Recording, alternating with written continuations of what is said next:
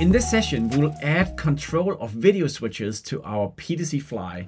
If you haven't followed along, I will invite you to watch the other videos. This is training about how to use React to configure it manually so you can learn a lot of the concepts that is underlying the whole system.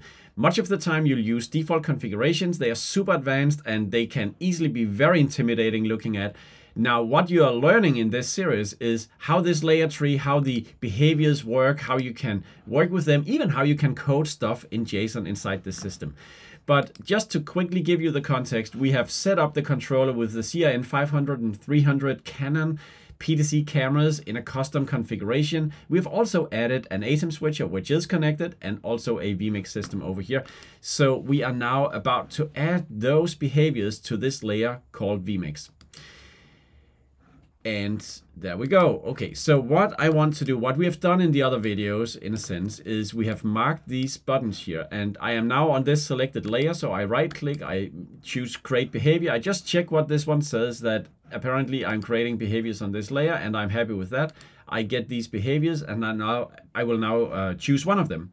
So if I press edit, I can now select the vMix instance right here. And then I can search up preview select. I think that's what I will do.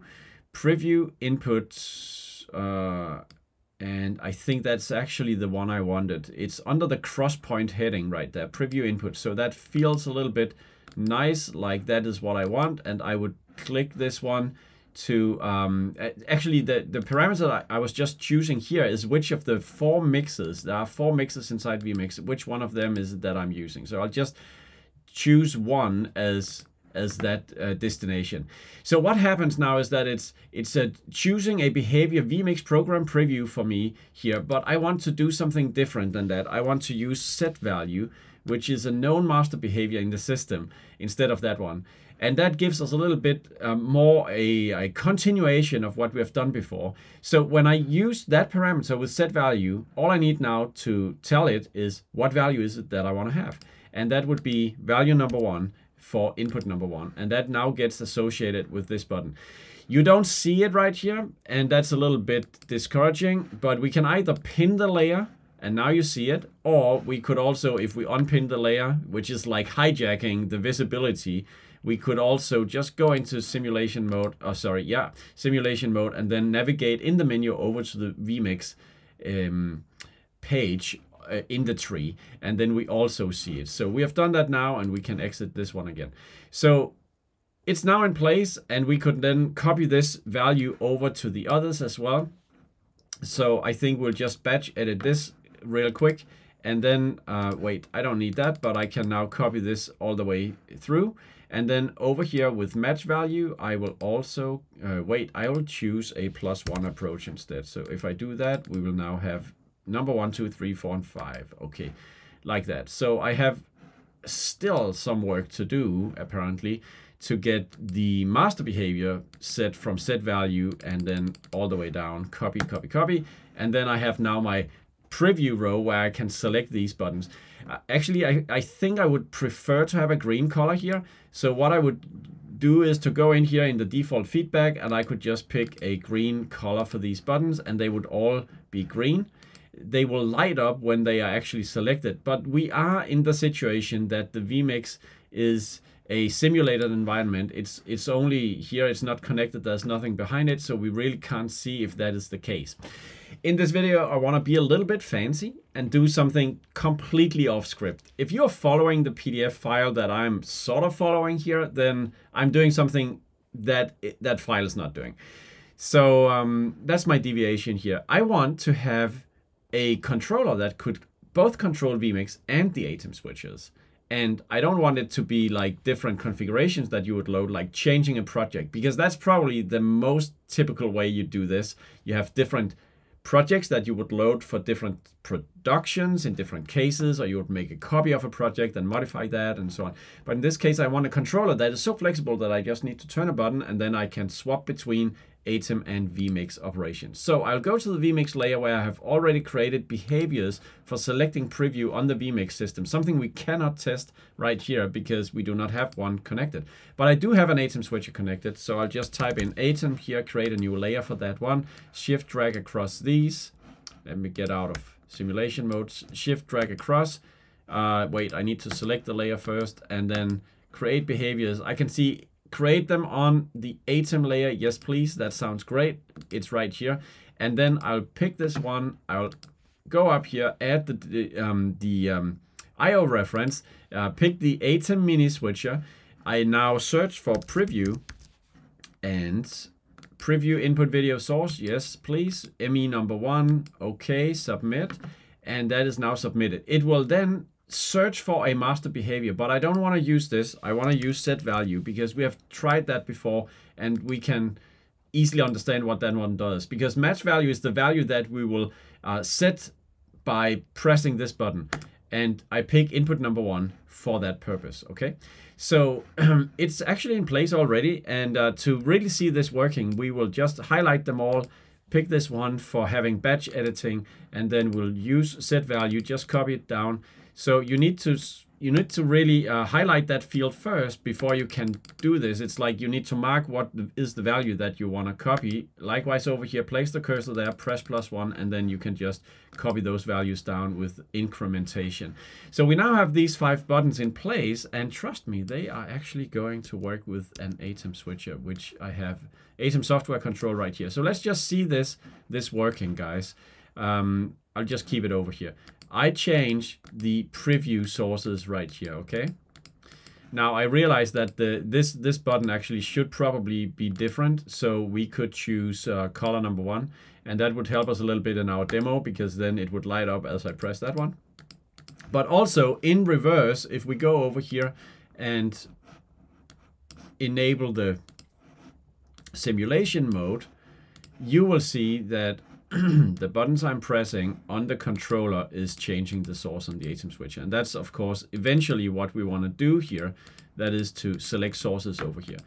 So that's nice. And what I want now is to modify this slightly so that it becomes even more cool by show more. I will use conditional feedback here. Let's just see what this says. It says conditional feedback 10. I mean, we covered this in one of the previous videos, but this is really exciting because this is where we can see that the intensity on inherited from the master behavior set value is it's on when the IO reference current value is the same as the match value. That is, in other words, 2001, apparently the color number 1. So what I want to do here is to change this to a green color. And I did that for the first one, and I thought that this would now light it up in green. So maybe I pressed the wrong thing. I have A5, that's actually this one. Okay, so it means that if I go to the color there, color number 1, then it's gonna be green. Okay, so this kind of starts to remind me that we may want to simply create a master behavior out of this before we get too far. So we could try that. Again, this has been covered in previous videos. So we'll just have this preview master behavior. We'll copy it from A5, create that. Okay, so now we have that. And kind of for these buttons, what we should probably do would be to get out of simulation mode and then mark them all up. Now we'll just delete the behaviors. I don't think we'll do so. We'll probably just change their master behavior to this one. And then I still am a little bit curious. If we look in here, are we good on everything? Match value is fine. The parameters fine. The master behaviors is that preview. Okay, it's all fine actually. It's only like A5 where we copied from, where we do not anymore need to have this value shown. You know, I'm the kind of guy who do like the JSON editor. So if I wanted to be absolutely sure, then I would go to the bottom, show JSON. I would do that for the, let me see, this one from the training layer, because inside of this JSON code, which was covered in like a previous episode, then I will be able to get a little bit of an overview of these. So you can see A number 1 is defined here, and I have those values for the constants defined just fine, and that looks fine and tidy and so on. Here on A4 we have a little bit more than I am interested in, so I am okay, I'm actually looking at the wrong thing. guys, I'm getting not on thin ice. I know what I'm doing, but I am afraid that I may confuse you guys more than is helpful. I was looking at notice this layer is the camera selector layer. I have no business in there. The other layer here is the presets layer, no business in there. The layer I'm interested in this is actually, you would think it is this one vMix, but it is in fact the layer inside of it, the one for the ATEM switcher. And down here we have these behaviors. So let's just check this. A1 and A2, A3, A4 and A5, it all looks great. However, just to make it super tidy, I would just remove that because we don't need it and save this current file. It's not super critical. You'll know that from the previous video because there we talked about how the consequence of having a master behavior and then on top of that one stuff that is already in the master behavior, it won't change the behavior. It's just not conceptually meaningful. But anyway, we now can confirm that our 5 buttons are using the same master behavior. That definition of green is down here in the master behavior preview that I created. To be honest, you would typically create a master behavior down on like your root layer, because then you like have a big collection of stuff you can use everywhere in your tree. But this is the closest position I could place it, and it would then be possible to inherit it from these 5 elements. So I did that. But I want to also show if we have a source and program. That's like tally. So let's add that to the master behavior. And going to the master behavior here, which we're doing right now, I'll add additional conditional feedback, create a new one here. And in that one, I will set the color red, okay? And then I need to make an active if, and that active if would be, I could either copy it raw from the other one, or I would do it this way, probably. Okay, let's do it this way. This is the right way. So we just pick it from here, and then we'll search our program input video source, which is that one. So if that for ME number 1 is equal to, and then we would pick, let me see, I think behavior IO reference, was it current value? You need to type it correctly, Casper. So like that. Okay, that was not right. Somehow all the buttons got painted red and I made a mistake. I also know what it is, but let me explain what we did down here. We actually, or I'll assume full responsibility. I said if the program input equals the current value of the IO reference of the behavior, which is the preview. If program and preview is equal, that's what this says, then paint it red. You know what will happen? If I go to ATEM software control and I make sure that program and preview is not the same, it's all gonna be green and white again. Not meaningful, I did a mistake. If you want to see, because kind of what we want to do is what we did over here for preview. That worked. So what was that about? It was to compare whether the current value of the IO reference matches the match value. So actually what I need to do down here is that I need to have this one be the constant and then choose match value like that. Submit. So this will work now. Let's just check if it does. So we can just go around here and we see that the program tally is on the button. Nice, right? And the preview tally is equally on the button. Nice. So we got that sorted out, and we also have, oh, let's just check if this works. Well, we know it works. It's like I can use this one to select preview, but that's also all I can do. And to wrap this up, I want to do something about the layering right now, because right now the ATEM layer is always shown. And I want that to be only the case in certain cases. So my once again, anytime you want to control layer visibility, you want to use a variable. So I'm going to create a variable somewhere to manage that layer visibility. And I think I'll create it just up here on the ATEM layer. It can kind of be super, no, wait, that's a bad idea. I'll do it down here. Yep. I will make ATEM toggle. That's the name.